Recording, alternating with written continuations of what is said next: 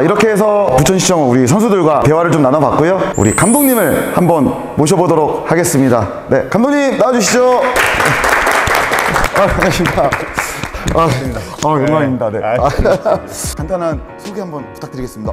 네, 안녕하십니까. 작년에 부천시청의 제5대 감독으로 취임한 김영규 감독이라고 합니다. 반갑습니다. 네. 제가 알기로도 부천시청 검도부 팀 하면은 뭐 작게 말하자면 경기도, 크게 말하자면 전국을 대표로 하는 시합팀이라고 저는 그렇게 개인적으로 알고 있습니다. 근데 이제 감독님께서 한 번 더 부천시청에 대해서 소개를 한번 좀 부탁드리겠습니다. 그럴까요? 네, 알겠습니다.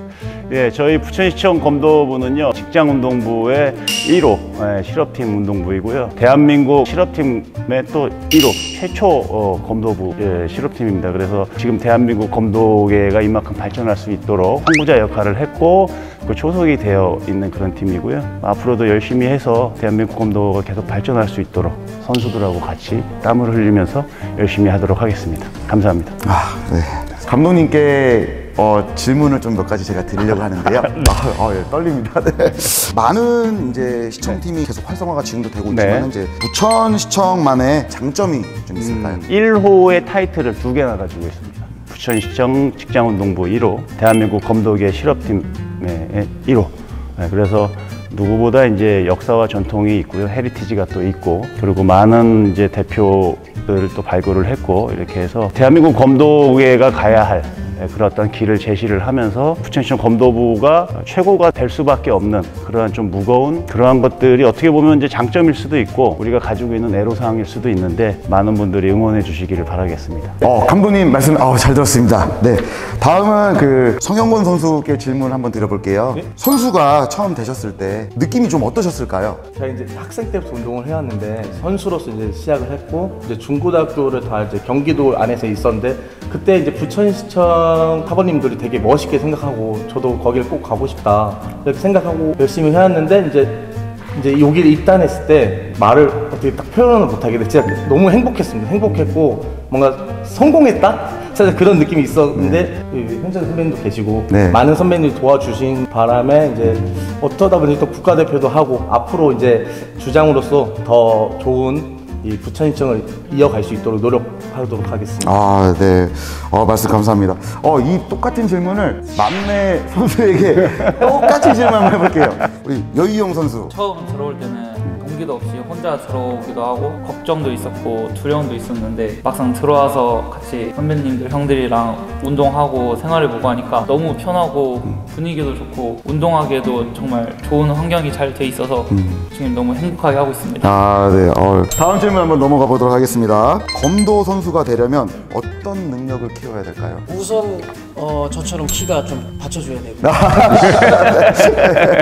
또 선수로서 가져야 될 거라고 하면은 우선 체력도 체력이지만 그에 못지않게 근성이 받쳐줘야 운동선수로서 가져야 될 종목이 아닌가 그렇게 생각합니다. 네. 감독님, 방금 박윤서 선수의 말을 들으셨는데요. 감독님께서는 어떻게? 네, 제가 생각하는 좋은 선수라는 것은 기본적으로는 일단은 신체 조건이 갖춰져야 되겠죠.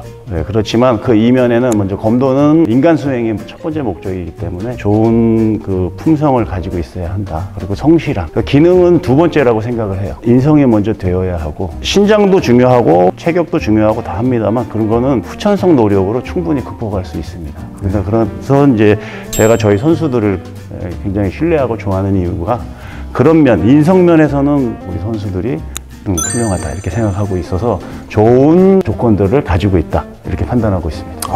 네. 검도 선수 능력을 키우기 위한 선수들만의 그런 노하우가 좀 있을까요? 그 봉은 운동 외에도 개인 운동을 중심적으로 열심히 해가지고 자신이 부족한 부분이 있으면 개인 운동으로 보완하면 되지 않을까 생각이 있습니다. 저는 이 의견에 조금 반대입니다. 한 가지 더 이제 첨언을 하자면 이제는 검도도 기능뿐만 아니라 이론에도 조금 많이 노력을 기해야 한다. 정확하고 정교한 기본기 안에서 기술이 뿜어져 나와야 한다. 지금은 이제 그렇게 가야 될 것 같아요, 앞으로는. 그래서 기초 체력을 하는 것도 심적인 단련을 하는 것도 그 기본기 안에서 안에서 본인이 보완해야 할 점 이런 것들을 여기서 말한 것처럼 이제 혼자서 남들 모르게 더 해야 되는 부분이 있죠. 네, 자, 마지막 질문입니다. 검도 선수를 꿈꾸는 분들에게 한 말씀. 검도는 우선적으로는 스포츠라기보다는 무도에 가깝거든요. 검도 선수로서의 스포츠로 다가서지 마시고 자기 자신을 위한 그러한 운동으로 시작을 하시면 검도의 아주 좋은 면을 보실 수 있을 거예요. 그 좋은 면에서 나는 이 검도가 너무 좋고 앞으로의 검도로 계속 어떤 진로를 꿈꿔야겠다라는 확신이 섰을 때 좋은 결과가 반드시 있을 겁니다. 그러나 한 가지, 학습 능력이 없는 선수는 발전이 없습니다. 학업도 충실하게 해서 공부하는 운동선수가 결국은 좋은 선수가 되기 때문에 운동뿐만 아니라 공부도 충실히 해서 본인이 원하는 거를 이룰 수 있도록 그렇게 응원을 한번 해봅니다. 이제는 우리 부천시청 선수들의 수련을 안 볼 수가 없겠죠? 한번 넘어가 보도록 하겠습니다.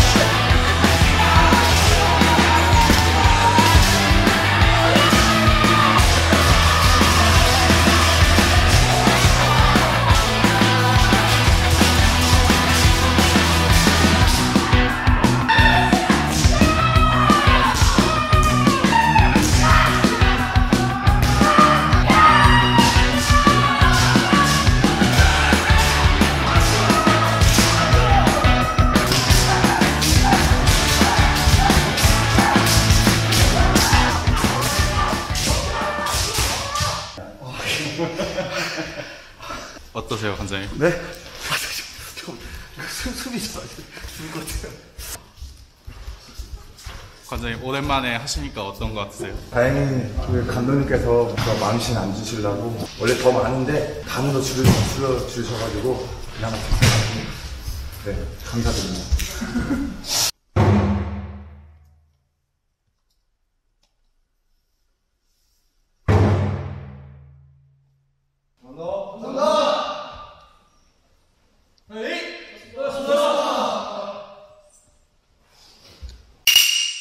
네, 자, 오늘 이렇게 해서 부천시청 검도부 선수들과 감독님과 함께 촬영을 해보았습니다. 감독님 어떠셨는지 한 말씀 부탁드리겠습니다. 평소에 가끔 이 찐사부 채널 많이 봤거든요. 감사합니다. 네, 검도를 위해서 많이 홍보해 주시고 이런 굉장히 재밌게 보고 있는데요. 우리 검도가 대한민국의 인기 종목 무도 스포츠가 될 수 있도록 앞으로도 많은 부탁드리겠습니다. 감사합니다.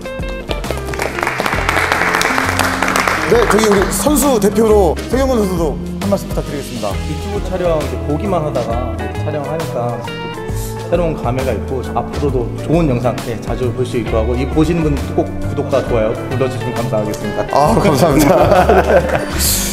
네, 자 이렇게 해서 오늘 부천시청 검도부 팀과 함께 촬영을 마치도록 하겠습니다. 네, 감사합니다. 감사합니다.